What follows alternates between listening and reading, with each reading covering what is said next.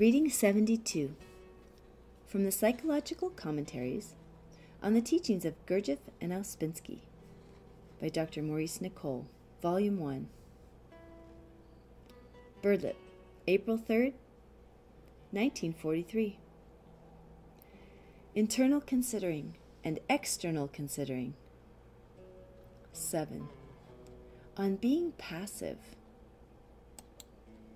It was said last time, in connection with external considering, that it is necessary to be passive to another person. Today, we will begin to speak of the work meaning of being passive. What is the central theme of the work in regard to its practical side?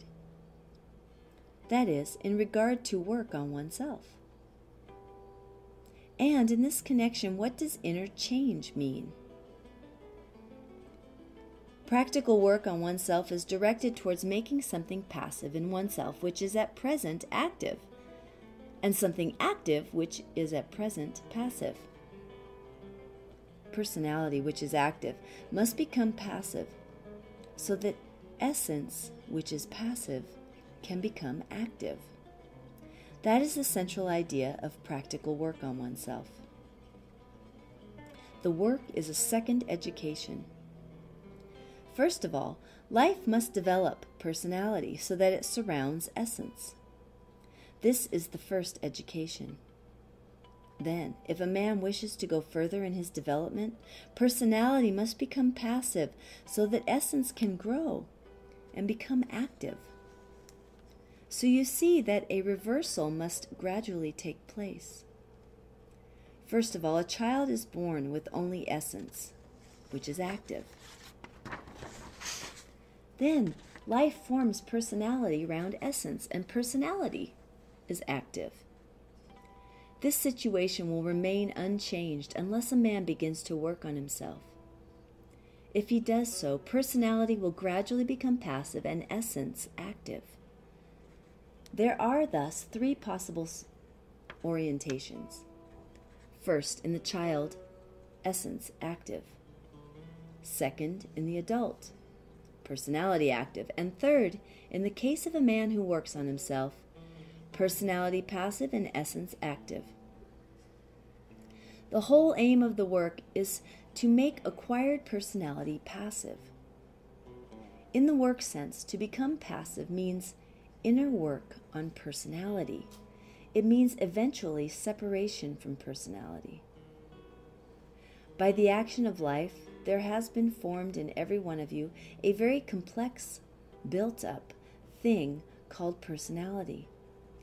This has been formed by imitation, by custom, by the influence of the period you grew up in, by example, by fantasies derived from novels, from dramas, from the film, by attraction, hero worship, and by 1,001 other influences acting upon you from the outside and entering through the external senses from outer life. All this forms the acquired side of you and is called in general the personality. Essence is what you are born with. Personality is what you acquire. And what you are born with, or as, is changed by all these things that you acquire and accept and consent to and believe in and identify with. A new person, therefore, grows around the original essence. This is personality, and all this must take place because essence by itself cannot grow beyond a limited point. A man cannot grow straight up from essence. This is one of the strange things the work teaches. Now, in consequence of the formation of personality, your center of gravity of consciousness shifts from essence in childhood outwards into the personality acquired from the particular circumstances you are brought up in and the particular things that have interested you on the one side or have attracted your vanity on the other side. In this way, you, as it were, lose your original basis and become something acquired, something invented. Your feeling of I passes outwards into all sorts of feelings derived from life. A man feels no real inner stability when he derives his feeling of himself from life. That is, he is always afraid that something may happen to him, or to his fortune, or to his position, or his reputation. This is due to his identifying with everything that life has formed in him, and this means that he only feels himself through personality. But other feelings of oneself are possible that are not derived from life and personality, and these feelings give a man a sense of stability that nothing outside him can take away. And it is from these feelings that a man begins to feel himself free, because they depend on nothing outside him, and so cannot be taken away from him. Such a man begins to be no longer so much a slave to outer things. Now let us say that as a boy, you get into the first team at school. Then you begin to feel yourself outwardly through this, and you wear a cap that gives you this feeling. You become a man in the first team, and this is now your greatest feeling of I. Then you are thrown out of the team. What a tragedy! All this is necessary in regard to the first education. So you become this or you become that in life. And you should and must. You have this or that success or triumph and so on, and you should. It is a sort of training. It is all necessary at first. All this forms feelings of yourself in personality, which, roughly speaking, lives by comparison with others. That is, you feel a loss of yourself in the presence of a person who wears a more distinguished cap, and so on. I repeat, all this is necessary, but it gives a wrong center of gravity. Let us suppose that you are a great actor or a great boxer. You will not easily listen to praise of another actor or boxer. Why? Because your feeling of I is derived from personality, and you will feel a loss of I, a loss of the very feeling of yourself if someone else surpasses you. But all this is to train you in illusions about I. For if you have any trace of real feeling of I, this is impossible. Real I does not exist through comparison. Therefore, you will understand that when it is said that personality roughly lives by comparison, you only have to study yourself or others in this light for a short time to see how easily everyone is upset or chagrined, and how brittle this feeling of I is, in which people keep on trying to live. That is, in the feeling of I, derived from some aspect of personality. Now, let us try for the time being to the, Now, let us keep for the time being to the great formulation of the work concerning personality and essence. The third or neutralizing force of life makes and must make personality active and essence passive. So the work says that if you come into the third force of the work, which opposes life, personality must gradually become passive to let essence develop. All individual evolution, all real inner development of yourself depends upon a growth of essence. If you are full of false feelings of I, of invented ideas of yourself, then there can be no growth of essence. Real inner change is a development of essence, that is, of what is the most real and the deepest part of you. For this to take place, personality must gradually become passive. This is the real meaning of being passive in the work. It is becoming passive to personality in yourself. So, when it is said that in real external considering you must be passive, the meaning is that you must become passive to the reactions of your personality. And this requires the most conscious and most concentrated work on oneself. That is, it requires a very active, conscious inner state, and we must not suppose we are capable of reaching this state in a moment. Owing to the formation of personality, you all have typical, habitual ways of reacting to circumstances and events, and to other people. If you cannot observe your typical reactions, your continual mechanical ways of taking things and people, your usual stereotyped behavior, your ever-recurring unpleasant manifestations, your vexations and strictures, etc., then of course you have no idea that you even have an acquired personality.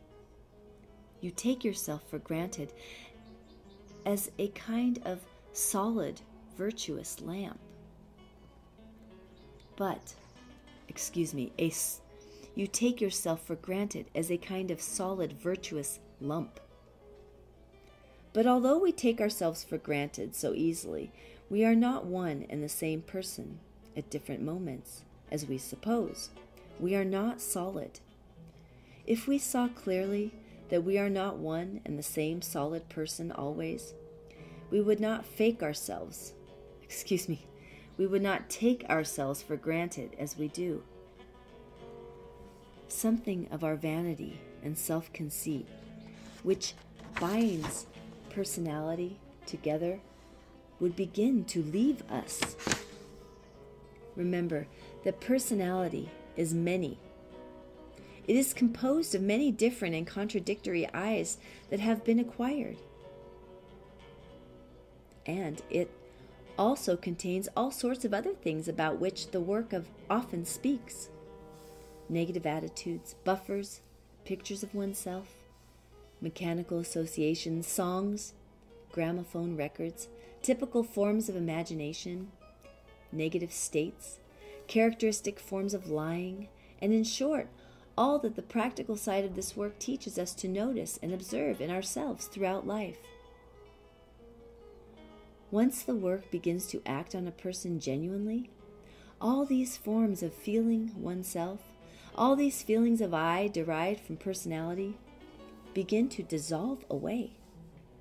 But the action of the work in this respect is very gradual, because the work acts on people very gently, and only in reference to what each of us can stand. When you really begin to see something in yourself, then it means that you can stand it. If you cannot see any eyes, it means that you are not ready. To see oneself as one really is would be intolerable. So the action of the work is gradual.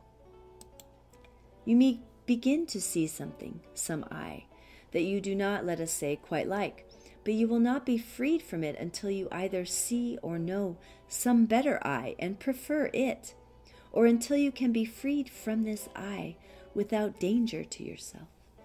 But we will speak of this in the next paper.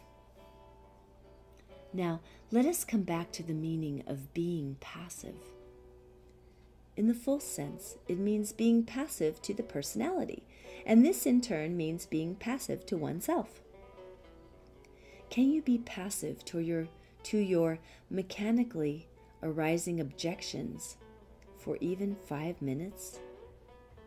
Well, I advise you to observe how your personality reacts every moment to everyone and everything.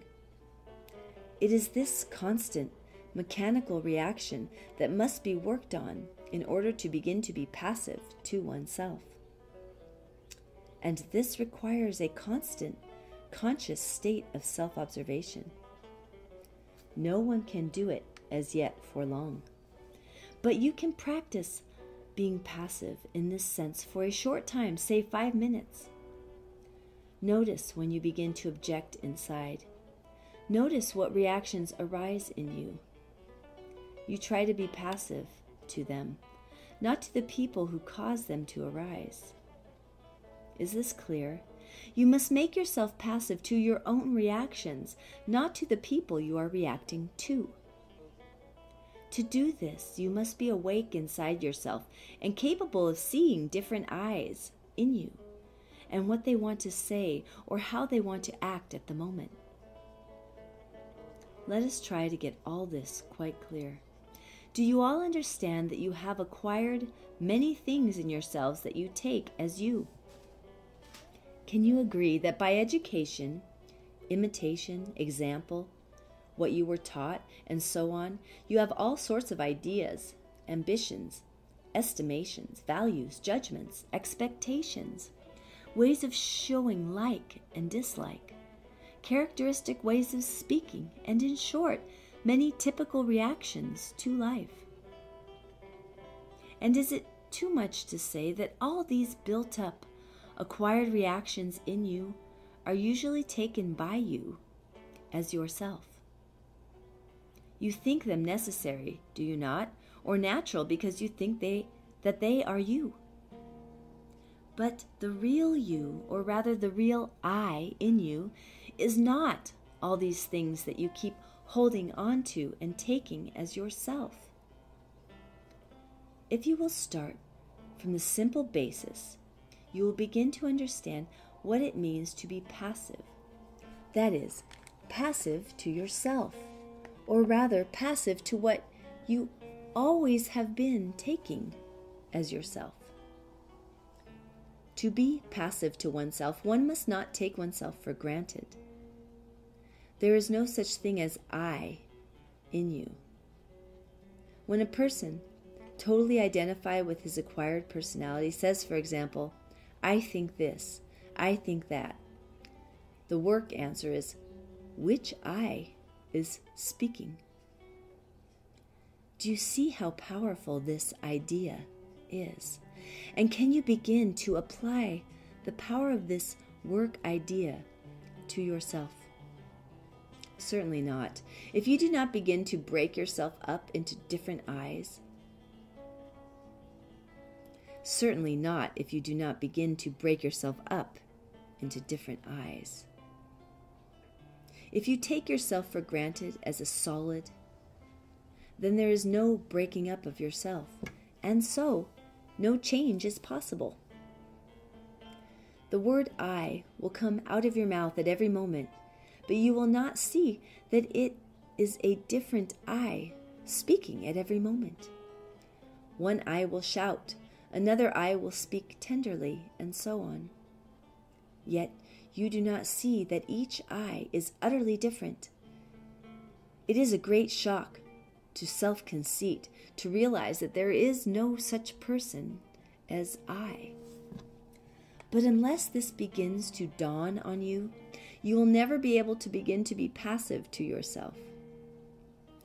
You cannot begin to be passive to yourself unless you see yourself as many different people by inner observation and learn about your different I's, and know especially which I's in you must never allow to take full charge of you. Next time we will speak of identifying with oneself more fully and the different forms of practicing inner separation. Let me say here that I's that value this work must never be allowed to lose their authority in you. Notice the I's you are consorting with. Do not keep company with wrong people in you. Remember, you are a city with slums and dangerous streets, and also better streets and good citizens. Remember, you are a house full of servants under no control. Has not our first education partly to do with not going with wrong people outside us? Our second education is not to go with wrong I's inside us. Our first education is external. Our second education is internal. Life does not give us the second education. Only esoteric teaching gives us the second education. That is, for those who are looking for something different from life.